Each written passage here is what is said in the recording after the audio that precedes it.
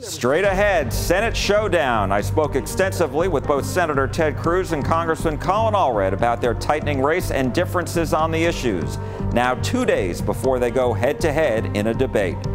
Tracking the battlegrounds, there's some movement in some of the key 7 states that will help decide the presidential race. Good Sunday morning to you. I'm Jack Fink. Get your fix for Texas politics. Eye on Politics starts now.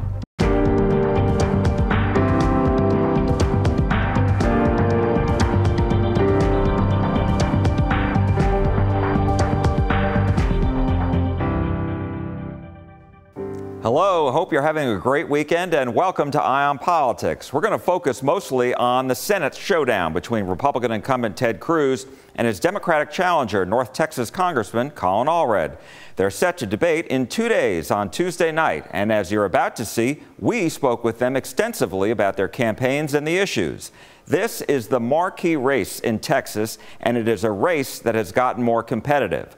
Allred has outraised Cruz again. Third quarter results show Allred hauled in more than $30 million, while Cruz brought in more than $21 million. As we've reported, the Democratic Senatorial Campaign Committee is injecting millions of dollars into Allred's campaign to help him try to flip this seat. If that happened, it would be a political earthquake in Texas, the first time a Democrat would win in the state in 30 years. The respected Cook Political Report shifted the race down from likely R to lean R. And Cook's definition of likely R is these races are not considered competitive at this point, but have the potential to become engaged. Lean R means these races are now considered competitive, but one party has an advantage. Allred has been crisscrossing Texas and spent a lot of time in North Texas last week, including a stop in Dallas with the chair of the Democratic National Committee Chair, Jamie Harrison.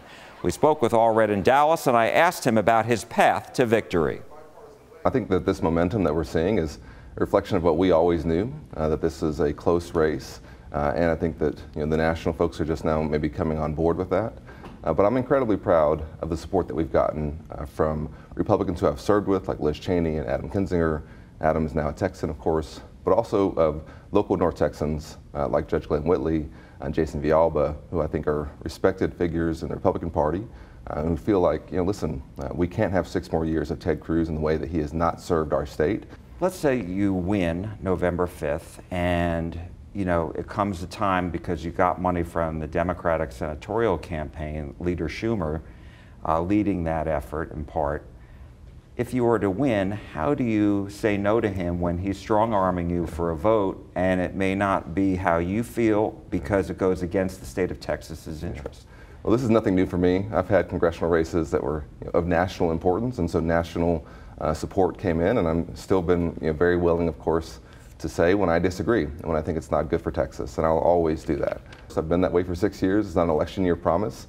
I'll hopefully be able to do that in the Senate. Wanted to ask you about Nate Silver's 538 blog. Said that you voted 100% of the time with President Biden from 2021 to 2023. So where's the disagreement? Yeah. Well, I think it's kind of interesting. You see some of these things that pick up.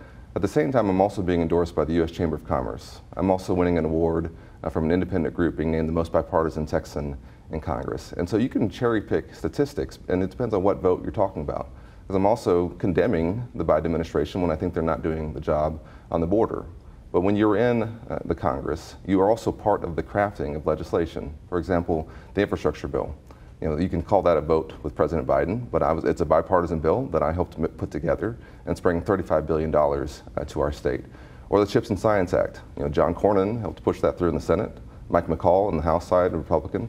Me on the House side here in Texas. We are benefiting from that tremendously here in Texas. So it depends on how you look at it. Let's talk about border security. I know that you were on a video when you ran back in 2017. You called the border wall, racist, but you told me back in February 2018, I have a problem with the wall, period. I think we as a country cannot allow the symbol of this country to become a wall with barbed wire on top of it. The symbol of our country is the Statue of Liberty, and it has to remain that way. And now you're appearing in an ad, one of your ads, and the border wall is right there. So how do you square that? How can you be against the wall, but then you're shooting an ad in front of it? Well, it's not, let's be clear. When people are talking about this, especially back 6 years ago, we're talking about more of a symbol than what I consider to be responsible border security. And that's what I've always opposed, is symbols that can make us seem like we're something else, that can also be used to target others in Texas, to make them feel like they're not welcome here. And that was what I was worried about at the time. That's what I'm still worried about. When we have a conversation about having a secure border, we have to also make sure that we're not doing it in a way that makes folks who are here, who are Latinos or others, feel like they are not welcome. And that is a continuing concern of mine. But border security, which is my family's from the border, is a different conversation. And I've always said from the first month I was elected, when we had a town hall and I was asked about it, that physical barriers have a role to play in border security, in addition to technology, personnel, and policy changes. And what did Ted Cruz do when he took down the border bill that we had earlier this year? It was $20 billion for technology to catch fentanyl, for 1,000 new Border Patrol agents, for policy changes to the asylum system to make it so that more folks would be denied asylum at the initial stage, and then also making it easier for us to process them faster to get through this backlog that we have. That's actual border security. It's not something that's a symbol trying to target a certain community. He's been asked about that, and he has said that he backed H.R. 2, the House bill, the Secure Border Act. And so that provision, or that bill that was passed in the House by Republicans, obviously, backed, building more border wall. Is that why you opposed that? No. That bill was not a serious attempt at border security. And let's be very clear. Border security is going to have to be bipartisan, and working on this in a bipartisan way. H.R. 2 was a symbolic bill intended to just have, for people like Ted Cruz to say they support that and then never do anything. If you actually want to get something done, you have to roll up your sleeves and work together. And as you know, the Trump tax cuts, that plan is really going to decide next year what happens to it, right? As far as whether they should be allowed to expire or not. Do you think that any part of that plan for individual tax rates, corporate tax rates, et cetera, should be eliminated or should be made permanent? Well, listen, I definitely think that we need to keep taxes low on the middle class, and I want to see where we can even go further, and that's a focus of mine. I think we'll have a conversation around what is a responsible landing area for taxes on our wealthiest Americans who have done the best in this economy. And I want to continue to be what I've always been in my time in Congress, which is somebody who's very responsive and understands that when our businesses do well, they employ a lot of folks who then are able to take care of their families. And so I'll always stay in touch with our business community in terms of what is actually going to help them be competitive in this global marketplace. You've supported codifying Roe v. Wade nationally, and Vice President Harris has said she supports ending the Senate filibuster, the 60-vote threshold, to allow for this vote, so it would be a simple 51-vote majority. Do you agree with that? Well, first let's talk about what's happening in Texas, because it is horrific, and Texans should know. And I come across some Texans who aren't actually fully aware that we don't have any exceptions for rape or incest in our state law here, and 26,000 Texas women have been forced to give birth to their rapist child since Dobbs came down, according to the Houston Chronicle.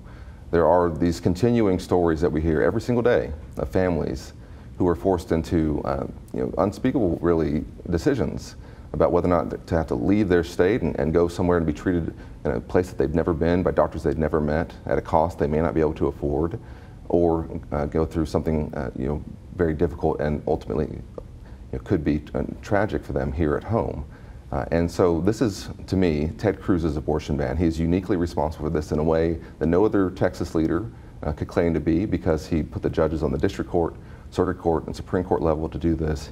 He backed state legislators, knowing, often in primaries, knowing that they would put in place these laws. He called for and celebrated the Dobbs decision, said it was a massive victory. So just to be clear on the filibuster issue, you're saying that this should be eliminated, the 60-vote threshold? No, or this what, is a, what yeah. I mean, is this an example of where it should not be a 60-vote threshold, where this should be a simple majority? We're actually in an ahistorical period now, where the filibuster is applied just by saying you object, and legislation still moves, and everything is subjected to a 60-vote threshold. That's not the history of the Senate, actually. For most of our history, Most of the major legislation that we're all familiar with passed on a majority vote in the Senate. And so to me, reforming the filibuster to go back to a traditional role as a speaking filibuster, one where if you want to hold the floor, you can hold it and nothing else moves, but that will have a cost to that. If you say you object, why do you object? Explain it. And I also think Texans and the American people will then have more of an opportunity to hear what your objection is to a piece of legislation. And to me, the greatest deliberative body in the world was meant for that. While Congressman Allred pointed out he has been endorsed by the U.S. Chamber of Commerce, that was for his House seat, not in the Senate race. The Chamber has backed Cruz in this Senate race. Coming up next, Senator Ted Cruz has been saying for months this will be a very competitive race and that he's the Democrats' #1 target. What he says is at stake when Eye on Politics returns.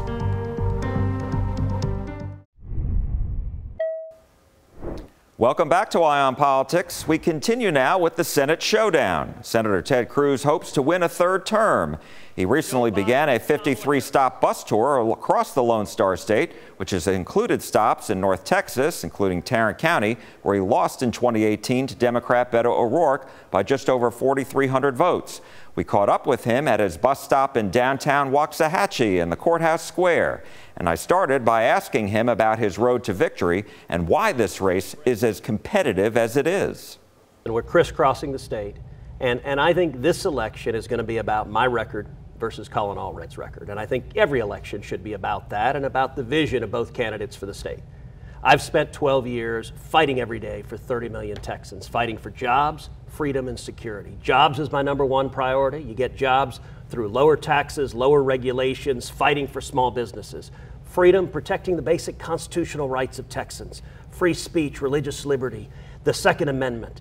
And then security, fighting to secure the border, fighting to support law enforcement to keep our families safe. That's a common sense agenda that reflects the values of the people of Texas. On the other hand, Congressman Allred's record has been an extreme left voting record. I hear what you're saying, but the race is still so close. Yeah. I mean, here we are, it's red Texas. Yeah. A Democrat hasn't won statewide in 30 years. What's happening? Why is this so close? Well, listen, we saw this the last time I ran in 2018, that I'm the #1 target for national Democrats. Chuck Schumer's been very explicit in this race that I'm his #1 target. And he's going to spend over $100 million. He may spend as much as $150 million. Everyone watching TV right now, you see Colin Allred ads, every other ad. Now, it's good for the TV stations, but the problem is that much money can impact an election, in particular because if you look at Congressman Allred's record and his ads, there's a huge disconnect. I had been the leading defender of securing the border for 12 years.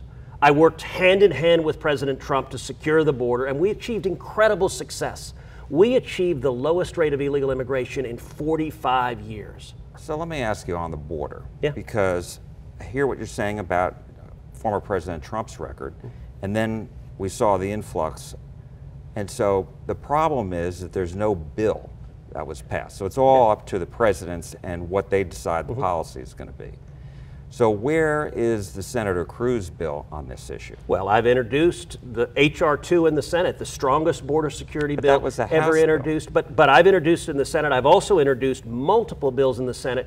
And the reason there was no bill when Donald Trump was president is because Colin Allred and the Democrats blocked every bill. Is there not an opportunity, though? I mean, you've worked with Democrats before on legislation, on bipartisan legislation. Yeah. So why isn't a single Democrat then, why aren't you working with them on that? Because sadly, when it comes to the national Democrats on open borders, they've become radicalized. Let me ask you about abortion. Yeah. So, as you know, Congressman Allred says you are to blame for the near abortion ban here in Texas. And he states, you voted for the Supreme Court justices who overturned Roe v. Wade. And you supported the Texas Republicans who in turn passed the law. Why shouldn't you be held accountable for that? Well, listen, once again, that is Congressman Allred's campaign being deceptive. The Texas law was passed by the Texas state legislature, was signed by the governor. I don't serve in the Texas state legislature. I'm not the governor. And listen, this is important. You look at his ads, he puts me next to two officials in the state government. I serve in the United States Senate, an entirely different body. And here's the important thing to understand about what the Supreme Court said in the Dobbs decision. The Supreme Court said, listen, abortion is an issue people disagree with, and disagree strongly. People of good faith can look at this issue and come to differing conclusions. They could be pro-choice, they could be pro-life. Texans, Americans disagree on this. And what the Supreme Court said is, under our Constitution, the way we resolve issues where we've got good faith disagreements is at the ballot box. On the state ban. Yeah. And I hear what you're saying about the legislature, but you're not sitting here disagreeing with their decision, are you? What I'm saying is it's a decision for the state legislature, and it's a decision for the voters of Texas. And by the way, if Colin Allred wants to change those rules, he ought to run for the state legislature. Vice President Harris says she supports ending the filibuster to pass, to codify Roe v. Wade. Where are you on that? I think it's a terrible idea, and it actually really underscores the stakes of this election.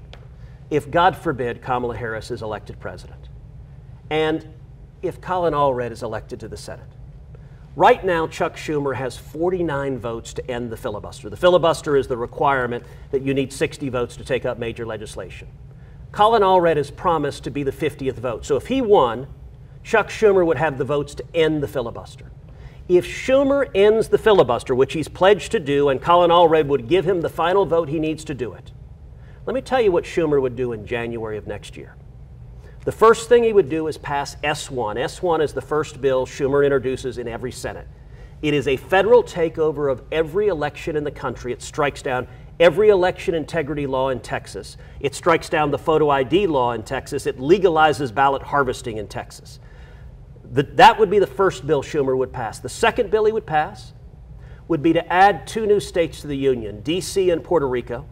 They would do that because they believe that would elect 4 new Democrat senators and give Democrats permanent control of the Senate. The third thing they would do is grant amnesty and immediate voting rights to every illegal alien in America. There are about 20 to 30 million illegal immigrants in America. There are 2 to 3 million in Texas. If that happened, Texas would immediately turn blue. If that happened, every statewide elected official would lose the next election. The governor would lose, the lieutenant governor would lose, the attorney general would lose. We have 9 Republican Supreme Court justices. All 9 would lose, and Texas would become California. A decision has to be made about making the Trump tax cuts from 2017 permanent. So where are you on that? Where are you on Trump's plan for no tax on tips, no tax on Social Security, no tax on overtime, and how are you going to pay for it? So let's take them one at a time. In terms of taxes, I was one of the key authors of the 2017 tax cuts, the biggest tax cut in a generation. And it produced incredible economic results. It produced the lowest rate of unemployment in 50 years, the lowest rate of Hispanic unemployment ever, the lowest rate of African American unemployment ever.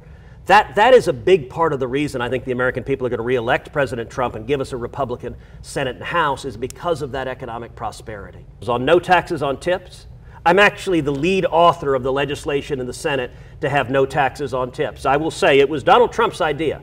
He actually announced it at a rally in Las Vegas. And when I heard it, I said, that's a fantastic idea. And I went to my team, I said, let's draft that right now. Let's file it. When I filed it, my legislation for no taxes on tips has bipartisan support. Both of the Democrat senators from Nevada immediately joined my legislation. I also very much agree with no taxes on Social Security. It doesn't make any sense that you spend your entire working life paying into Social Security, earning Social Security, and then when you start to get paid it, the government turns around and taxes it back from you. That doesn't make any sense. In terms of how you pay for it, you know, it's an interesting thing in the 2017 tax cuts. The Democrats, every Democrat voted no. Every Democrat in the House voted no. Every Democrat in the Senate voted no. And they said at the time, they said if we cut taxes in 2017, they said federal revenue is going to plummet. Well, it turns out they were wrong. Their predictions, you can go back and look, that's what they said. You know what happened the next year? Federal revenue went up. If you want to watch the full Cruz and Allred interviews, we left nothing out. Go to our website, cbsnewstexas.com, and scroll down to Jack Fink interviews. Coming up, there's been some movement in the presidential race in some of the key battleground states. When Eye on Politics comes right back.